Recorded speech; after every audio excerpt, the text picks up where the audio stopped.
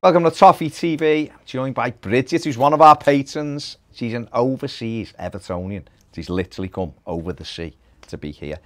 This was the only point of your trip, really, wasn't it? Absolutely. I did nothing else the entire month, just straight to Toffee TV. In fact, I was camping outside until you finally let me in. Well, we had to wait for your isolation period to finish before you could come in, obviously. It's lovely to have you on.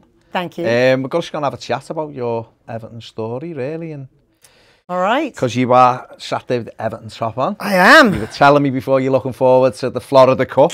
I know. In fact, I had to make sure I get back to the States in time to go to Orlando to go watch the team. Pretty excited. Sorry, Baz, you won't be there. No, devastated, absolutely. And the other thing is, you're going to do something that you and the fellow people who were at those games are going to do something none of us have been able to do, which is see James Rodriguez. Well, provided we don't sell them, but, you know, see James Rodriguez. Disclaimer. Yeah, exactly. Yeah, no, we're pretty excited. And Rafa the Gaffer. And Rafa the Gaffer. We'll come on to Rafa in a bit. We'll have a chat about Rafa in a bit. But how did this all start then? Because you weren't born in America, so... No, I was actually born in France, which is just a bit weird. Okay. But I was. My dad, I'm sure lots of people are born in France. But anyway, my parents divorced and I came home with my mother to the Wirral, little village called Puddington, and lived there with my grandmother, my mother. So I have two brothers and they were brought up in France. And so they were foreigners, so they picked winning teams to support, you know, because that's what I'm sorry. They were. Go for? Well, it was funny actually because my oldest brother picked Leeds. Okay. My younger brother picked Man United. Okay. That's okay. That's all right. And then they changed to Liverpool. No, that isn't okay. That's not okay. So I remember, and I don't know, I wish I knew how old I was, but I was pretty young. My brothers would come over every year, and it was kind of like the honeymoon period when they first came over, and then we just fought like cats and dogs, you know, the rest of the time. And so we always had this sort of yin-yang relationship, and I was being brought up by my mother and my grandmother. Football wasn't in my life. Yeah. But I remember distinctly sitting in the kitchen, my mom and my grandma talking, and Niney, my grandmother, said to my mother, I don't know about organising these trips for the boys to Anfield. And my mum's like, well, why? And she said, well, Herbert would roll over in his grave. Well, I'm there, little ears perk up, Herbert being my grandfather. Yeah. So I'm like, why would Grandpa not like that? We're Everton in our family. Right then. So not only did I have something to fight with my brothers about, but I had the family team. And so from that on, point on, I was an Evertonian. I don't know that I really knew what that meant, you know. Yeah. And there's no way they were letting me come to a match. So I never got to see us. So you'd catch it on the news, you'd read it in the papers. Got a little bit older, got a little bit more into it, still couldn't get to a game. And then started dating, got a boyfriend, Liverpool fan. I know. Well, I didn't know better. He was good looking, you know, anyway. Okay, fair enough. So he bought me tickets to go to the FA Cup final to watch the Watford. That was my first game. Wow. And it was funny. I was on with the Bobblers, on a podcast with the Bobblers, and I had thought it was the friendly final. That was my first game. But then I found all my ticket stubs, and it wasn't. It was Watford. So we went, all my games were at Wembley. Like my first 3 or 4 games were all Wembley. So it was a pretty good start. Yeah. Then I came to university here in the city. Started going, didn't tell my mum. No. Sorry, mum. Started going to games. And then I got smart and I got an Everton boyfriend. Well done. So I had someone to take me. Yeah. So got the season tickets, went to all the home games, some away. Mostly, though, we'd go to watch the reserves. You know how they used to have like the second team play? Yeah. So like the Anfield, we'd go watch the reserve game. And then, you know, so put it in mind, this is 1985 onwards. I know. The best times. So, and we went to some away games. So, I mean, I was there, you know, the first league, I was there through the Lineker year and the following year. And I think people talk about all the games they remember. And I'm not good at that. And I think it's because I'm short. I don't know how many I actually saw. I mean, I was in the Gladys Street. And so Cliff, my boyfriend, who I'm actually going to be seeing later today, we've stayed in touch. Okay. His wife knows. Hi, Tracy. That's all right. And my husband knows. I was going to say, because your husband knows as well. My husband knows as well. No, we've stayed in touch, and which is great. But he and our friend John, they were like my bodyguards. Right. And they would literally hold on to me. Yeah. So, because, you know, that was in the terrace days, Yeah, right? yeah, So when the crowd would surge, I would have bruises on my back from them grabbing a hold of your me, back, because otherwise I'd land up at the front. But the best game, the game I remember best, was when we won the league at Norwich. Yeah. And so we drove down. It was what, 7 hours? Yeah. It took forever. Miles. Scarves out of the windows. Great trip down, even better trip back. But the funniest part of that whole story was my car had just been stolen. I had a Ford Escort, and that was when, if you had a Ford Escort in Liverpool, you might not have had it the next week. So it left the family. So my mum lent me her brand new Peugeot 205. And the rule was, you've got the car as long as you don't leave the city. Right, yeah. So I drove to Norwich. Which is a little bit outside the city, Yeah, just a bit, to go watch us win the league, because that was important. Yeah, well, it was, to be fair. But we got a speeding ticket, so my mum did find out. So anyway, but we won the league. But we won the league. And she was happy that we won the league, so it was a good story. But yeah, so I left in 1989, so clearly it's all my fault. I was going to say, so potentially you're the reason why we've been a bit rubbish since. Potentially. Yeah. So maybe now I've been back for a month, and it's all going to change now. So how did, obviously, you've got some great memories because we were fantastic during those years. It was wonderful. So where did you go from here then? So I went to the States to go be a nanny because I just wanted to travel. So I went to Washington, D.C. And, you know, that was pre-cell phone, pre-internet. I mean, I'm a teacher now, and I tell the kids all the time, you know, we didn't know what was happening. And they're all like, can't believe it. Yeah. So my mum would send me newspaper copies, and actually we found some old photos. I've been with my mother, she's getting on a little, and we're helping clear the house and things, and we found a photo of my Everton shirt hanging on the wall in my little apartment in Washington, D.C. Still don't know where that shirt went.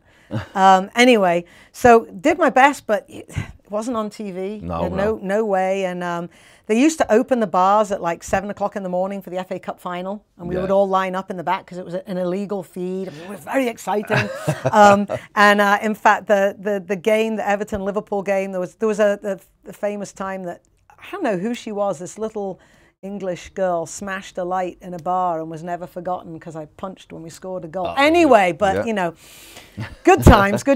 But I was in DC, and that's where I met my now husband, Paul, and he was in the American Army. So we traveled quite a lot. And again, just sort of really lost touch with my Everton. I mean, it was like, yep, Everton fan. Didn't know what was going on, except for the abuse my brothers would give me every now and again. But, you know, you ignore that. Ignore that. Yeah, you've got it. And then about 6 years ago, I met the Atlanta Evertonians as we moved to Atlanta, and met the Atlanta Evertonians. And actually, it was a Liverpool fan who told me about them. So there seems to be some weird little connection there. Taxi driver. Peter, taxi driver, driving me to Manchester Airport, and he said, you know, there's a group of Atlanta Evertonians, and he knew someone who knew someone. So as soon as I landed back there, I literally tweeted, got in touch, got the contact information, and first game was the Derby game, and I hate to call it this, but the Pickford Goal Derby. Yeah. But anyway, sad day, but great event. Had a few drinks, and the story was they kept wondering who this loud person was. New person in the group, and they were like, they all said she's probably something really nice, like a teacher or something.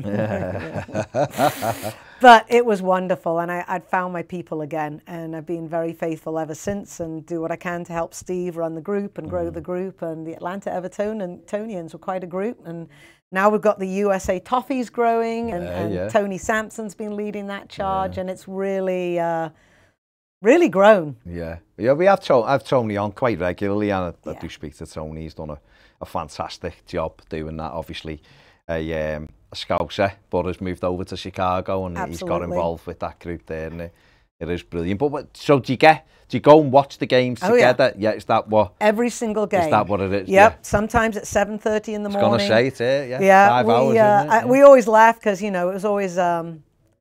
It's changing, but there was always that feeling of you couldn't really be an Evertonian unless you lived here. And now it's begun to change a bit, which is nice. But I mean, it's 45 minutes from my house to the pub.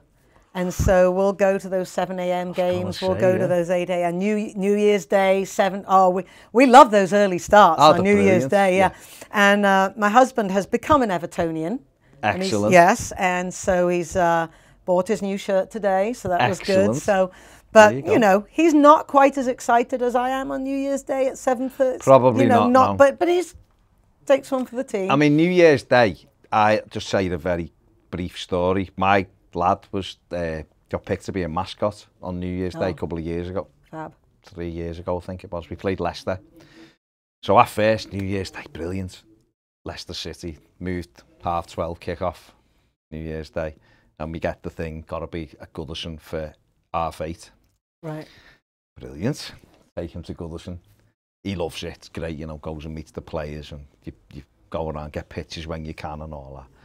We get in, he's there, meets them all. There's a few of them, meets all the players, and we're stood on the side, me and my missus, and it's weird. It's such a weird feeling. Yeah, there when you're on the side and the ground's full, because I'm normally in my seat, you know, so you're looking down. And we walk through, we get walked through the Leicester fans, and up, we were in the upper Bullens in the corner because Leicester only come the bottom. My missus never been to a game, not interested in football at all, which is great because it means there's not two of us. Right. I'm a little fella moaning in the night. And we go, lo and behold, we get beat 1-0. Jamie Vardy scores the winner. And it was rubbish. The game was probably one of the worst games of football I've ever been to. So needless to say, my missus has never, ever wanted to go She's like, I don't The only other game she's been to, actually, was Orlando City versus Atlanta United. When we were in Florida last time I took her, and Orlando lost the game 1-0. Yay! Yeah, Joseph Martinez with the goal. But of course. Yeah, but those at New Year's Day. So it was bad enough for me getting up, having had a couple of, you know, having family round, and we went to bed late. But to have to do that, you know, up at that time, a lot of times, and then drive 45 minutes to go to a pub, does take some commitment. It does, and there's a pretty big group, and yeah, the pub's great too, and they opened up specially for us when everything got closed down for COVID. They opened for us as a private event. Oh, and so we would go in, and we all had to sit apart and wear our masks and all that. I mean, for their sake as much as anything. Oh, yeah. But yeah, I mean, we're a pretty faithful crew, and it's really fun. And I know, and there's such a mix, and we've got our expat Brits, and we've got our Americans, and it's a really distinct mix. And the negative ones are typically the British ones, and the positive ones are the American ones. Because I always say I was cursed with being an optimistic blue. I mean, I'm just naturally a very optimistic person. But that's good. I think so too. And so Steve Landy, who is our, in case he watches this, amazing chairman, absolutely amazing. He always says it's not natural. He's like, she's always saying, "What? It's going to be okay." You know, I'm like, yes, they played crap, but did you see that pass? Because that pass showed promise, and next time he's going to... And I mean, it wasn't that far off, and, you know, he was supposed to go here. I know it went out, but, you know, it was miscommunication. It's all right. So that's me. That's the teacher in you coming out, though. Maybe. Yeah. It's good to be optimistic. I don't know whether I'd be buying that at times when we're getting beat 5-0 by Man well, City, I can't say I was particularly optimistic. No. I mean, there's reality to it. Yeah, of course. But it's always good to be optimistic beforehand, because I think otherwise, what's the point? Is Steve American, or is he an expat? Oh, he's an expat. Yeah, I was going to say, because that was from Widnes. Yes, from Widnes. There you go, fair enough. Yeah. So he's took it over there and spread the word. Is it growing? Yeah, I mean, it really was, and then COVID. Obviously, COVID hit. So, but it is, and I think it's going to keep growing. Excellent. There's much more outreach, and now the club's doing a lot more. And I've been lucky. Tony's invited me to be part of those discussions and talking to the club and people at the club and hearing their vision.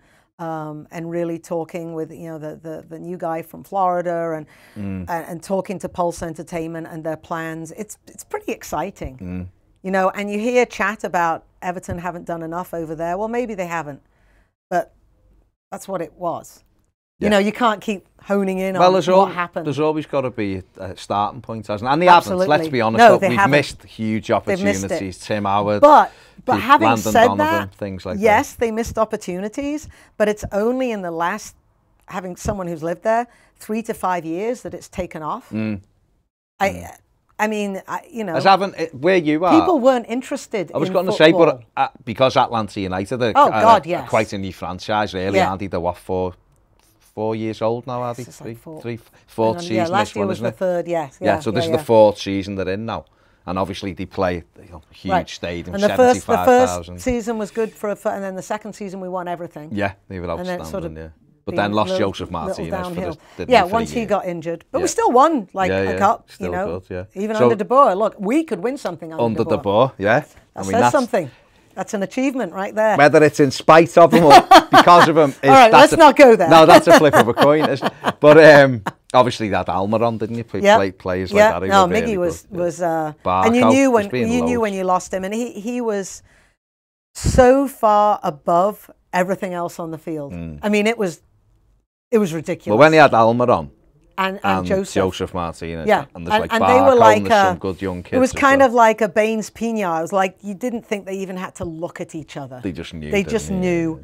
And they were just so far ahead of everything else. I mean, you would just see them decimate sides, and even I didn't know how Miggy even with would Brad do. Goosen in goal. I mean, to be fair. and and then Miggy comes here, and I was interested to see how he would do with the rough and tumble of the Premier League. And when he was allowed to play and he was let loose, he's fast. He's a good player. He's a good player. It is difficult because it's such a physical league, the Premier League, and the quality is so. But he can hold people off much more than he looks. He looks a bit lightweight, but he's not. But it's that. So that's and he can go down with the best of them. Oh, yeah. So that's really kicked off that interest then. It's made a huge difference, and people are still picking their Premier League team. And just, the Everton way, if anyone makes a mistake of putting that on Twitter, that poor person probably needs to change their handle because they're going to have 50,000 Evertonians on them telling them that they were actually chosen to be blue. They just didn't know it yet. Yeah. Well, that's the thing. I mean, something John Blaine always says is there's Evertonians who don't know they're Evertonians yet. And I guess in those places, that's where the club, and we're seeing kind of this, aren't we, with this Florida Cup now, which is fantastic. I mean, I have... does pay me to talk about the Florida Cup. Sorry, but did you know Everton are going to be playing in Orlando? Really? Yeah. I'm still crying about it. No, I think it's absolutely fantastic. I think it's my two favourite things merged. Well, and I will Orlando and Everton. I will tell you this: the vibe I've been getting as we've been part of the discussions and the planning, and is that it's not going to be the last time. No. So you'll. Yeah. Well, we'll be there. You'll be there. Or I'm sure. But we'll be the first. I'm sure me and John will be if it's in Atlanta next year. That would be great. But this is something we've talked about. Me and Ped have talked about many a time and I've mentioned this to Tony, and the need for Everton to do these kind of weeks where they go to, whether it's Orlando or whether it's Atlanta or whether it's Chicago, whatever. And they have a week of events and they take the kids and the women. They should definitely take the women as well. It's difficult at the minute, obviously, with COVID. But as we move forward, especially women's football in the States it's huge. Massive. Ever since I've been going to America since '96 was the first time I went to Florida. I couldn't believe that all the advertising in the supermarket was all women soccer. It's almost players. Like a different. It's almost like a different sport in the way it took off, But now what's funny is, I have a lot of friends who have been the US women's team soccer fans, but it's like that's all they watch. They don't really watch the other women's teams, but that's beginning. But then Atlanta United comes along and they discovered men's soccer. Yeah. It's like they didn't even really know it was a thing. It was a thing. They did. That sounds stupid, but not something they would go watch. And they're like, wow, that was really fun. And, and you've got the whole vibe. And I love it because to me, it's not like Everton. I don't if we lose, I'm upset. But we move on, but we have so much fun and we get stupid. And it's this mix of the American traditions with the tailgating and the partying outside and the barbecuing and doing all that, and lots of drinking and doing all that. And then you go in, and then it's got the sort of South American thing with the drums and the flags and that. But then there's the English chants as well, and it's just this mishmash of cultures, which is really good fun. And I always go and forget my age. It's great, and I go stand in the supporter section, and it's it's great. There is no sitting. You stand the full 90, and your husband waves the flags, and it's just great. Yeah, it is. some of the best atmospheres I've had has been at Orlando. I mean, I went where you're going was the Camping World Stadium, or it was the Sixers Yeah, I'm going to Bowl. be interested. I don't, the football stadium with Atlanta, American football stadium, has been great because it's always packed. Yeah, yeah. But when you go to those other stadiums and you're too far away from the pitch, but that's it's okay that the Sixers Bowl's okay. I okay. went and watched Orlando there, and they had all that tailgate. But the first time I went, the chairman's English or the owner, Phil Rawlins, and took me down to the wall. Right. And they give me one of those flags to wave in. It was about 90 degrees, and he was going, have a go. And it was, as my husband I waved would say, and everyone was bouncing. I was like, I want to go back to my seat. What's the rest of this game? My husband's like, it's a workout. It is a workout. It is a workout. So I'd done it for about a minute and went, oh, brilliant, thanks. That's like the sweat dripping. But it is. So if we get a flag, you get like front row seating, right? Yeah. So you sign up for I sign up for the flag, as you do, and then my husband and my son wave the flag, and I get the front row seating. It's a good system. But they have the people who face the crowd just to dance, not even watching the game, they're just bouncing. But then again, that happens in Germany. The capo stand, right? That's what I mean, right? So you've got all this mishmash of cultures. So it's not Everton, but it's a lot of fun. Yeah, and I get to watch live football. The defeats are easier to get over now. A lot easier. Yeah. Are you looking forward to seeing Everton then in the flesh? Oh, I can't wait. In America. I'm just so damn excited. It's ridiculous. It's ridiculous. It's going to be a blast. My son's going. He has never seen Everton play in live, and he's a massive Blue without ever having seen his team. Fantastic. I mean, he's there at the pub every but day, to see them live, it's not the same. Is an incredible thing. So he's very, very excited, and not your normal mother-son trip, maybe, but we're going to have a good time. It'll be a laugh, I'm sure, because there's going to be a lot of Blues there. It's, yeah. No, I understand they're almost sold out. I think the last I heard, fantastic. And I think we're right next to the Arsenal section, so we've got some. We've been working on some chants and Super League type things. Yeah, you've got to give them a little bit of stick. Give them a little bit of stick. Trying to ruin football, you've got to let them know. Absolutely. You've got to let them know. But, I mean. Nice intro for Rafa, though, I think. I was going to say, you mentioned Rafa Benitez right at the very start. So, because you've been away from it a little bit, it's different. I was going to say because I've spoken to a few people, and Ryan and James have done a video for us as well, the American Toffee, saying that their perspective is different because there's the emotional side of it to them isn't the same as obviously us in this city. I've said many times he wouldn't have been my choice. He wouldn't have been in my top 5. But I'm over it. It's the Liverpool thing. It was other stuff for me rather than the Liverpool thing is what it is. But what's it from your perspective? And people you've spoken to? So from people I spoke to, let's kind of start there. Bit of a mix. Again, most of the Americans, exactly like you say, they're kind of like, okay, interesting. Most of them have the same kind of opinion that was mine. I'm looking at his recent record was all I looked at. That was my problem. And I was like, China wasn't that great. But then I'm thinking, well... Caveat to China was, though, we could only have certain Well, players, that's the other thing. And then he did get, like, the more I read or heard about it, he got, like, involved in the side of things he didn't need to. So it was like he was looking for ways to increase working with the kids and stuff. So, and then I'm like, he clearly doesn't need the money, so why else would he do it unless he wanted a challenge to take on? So I sort of started to turn myself a little bit more... I wouldn't go as far as positive, but it was more on the plus side. And yet you're positive. Yeah. So, and then I'm like, well, you know what the heck? It's happened now. You know, great presser, said the right things, wasn't expecting anything else, but, you know, okay, I'm there. So, you know, and then you've got your bullshit, your people who like, if you don't support our manager, you're not a real Evertonian. And then you've got people, if you support him, you're not a real Evertonian. I'm like, well, then clearly no one's a real Evertonian then. But we've got a few of the older guys who are, I don't know, I haven't spoken to them lately because I've been here, but very much on the Facebook group were like really angry about it. Really angry. And then you've got others really angry at them for being angry. And I'm like, can't we just all get along? I mean, he's our manager. Move on. See what happens. See what happens. And I mean, hey, from what I understand, the fitness coach he's got is supposed to be one of the best.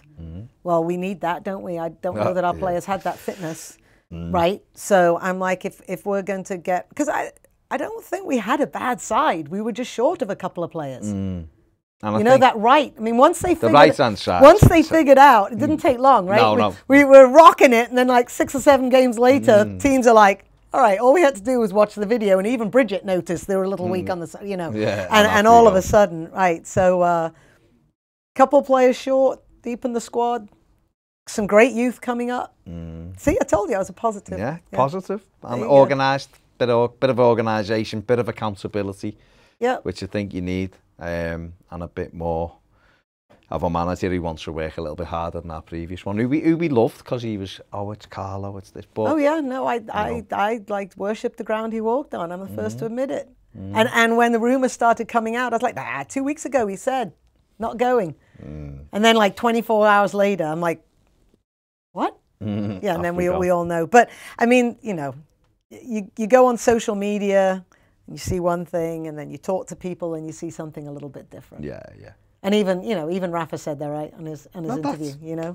It's you just said it perfectly before. He's our manager, so no point stamping our feet and crying about it. And I thought it was hilarious that the people who wrote on the bed sheet put it on the wrong house. I mean, that says it all. Well, that says the irony of it was they clearly didn't know where he lived. Exactly. So yes. We know where you live. Oops. Yeah. I'm glad I'm not the person who lives in the house. I was going to say, imagine Jimmy opening his curtains.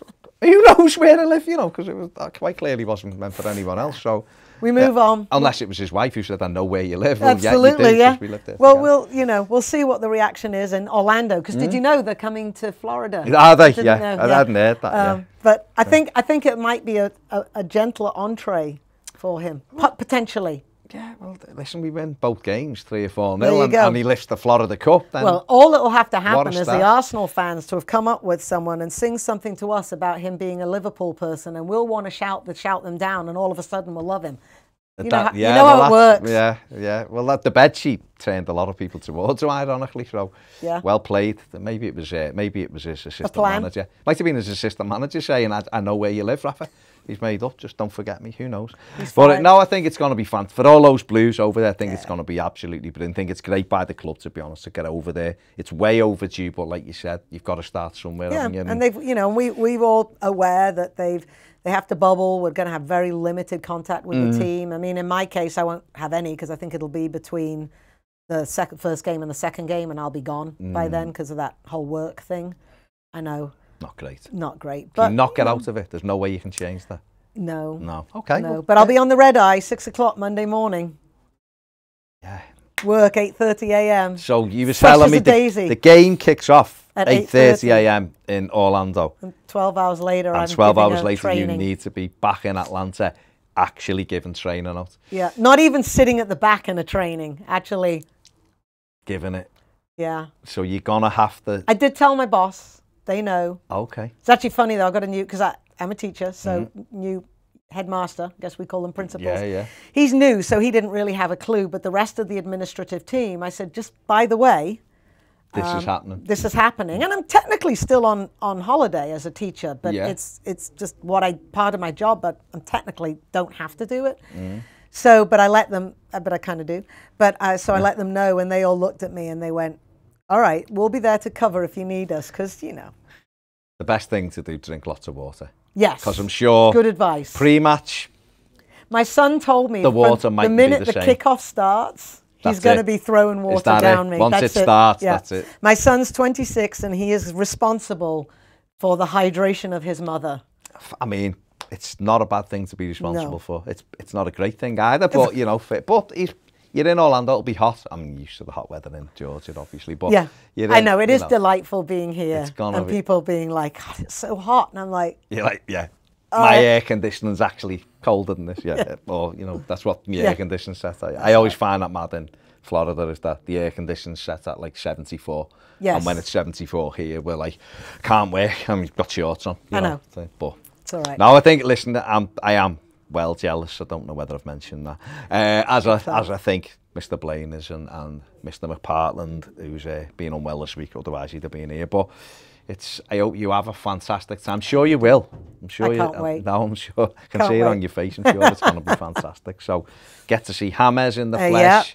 Get to see Rafa's opening game. And hopefully Everton will ensure not let us down. A win. Good win. Be nice to It's a nice way to start. Yeah, it would be. Yep. And drink that water. I promise. I Drink will. that water. Bridget, thank you very much you, for Baz. coming in, having a chat. If you want to be part of the Overseas Blues, telling your story, let us know, get in touch. But huge thanks to Bridget, and we'll see you later.